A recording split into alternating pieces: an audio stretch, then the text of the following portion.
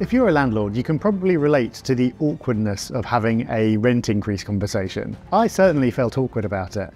And for that reason, ever since I started investing 15 years ago, I've had a kind of an informal policy of just not increasing the rent for current tenants. For a long time, it seemed like a win-win. They get a good deal as a thank you for looking after the place, and I get to avoid the hassle and the cost of finding replacement tenants if they leave. And I know from speaking to lots of other investors that they've done something similar. But recently, I came to the realization that this was a huge mistake. The thing is, keeping rents the same for a year or two is no big deal, but it stores up problems for the future.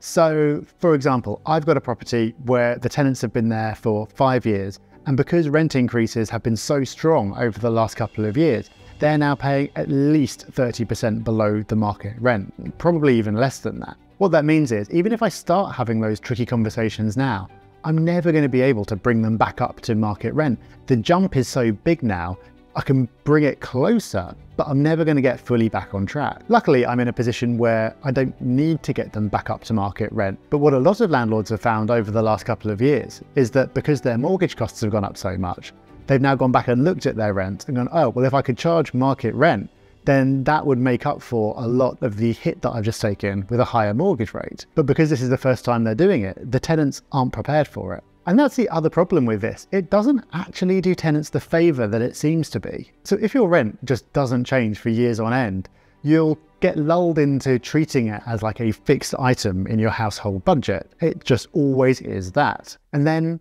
something happens. Maybe you have to move for some reason. Maybe the landlord wants to sell the property.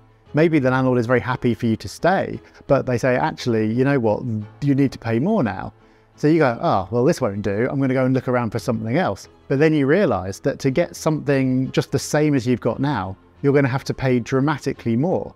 And this comes as a huge shock because rather than your housing costs going up a little bit every year and having to get used to that and budget for it, it happens all at the same time. And you realise that you're going to have to pay dramatically more just to get the same kind of thing that you've got already. So after 15 years, I've realised that I need to man up, basically, and not put off these awkward conversations and have regular rent reviews every year.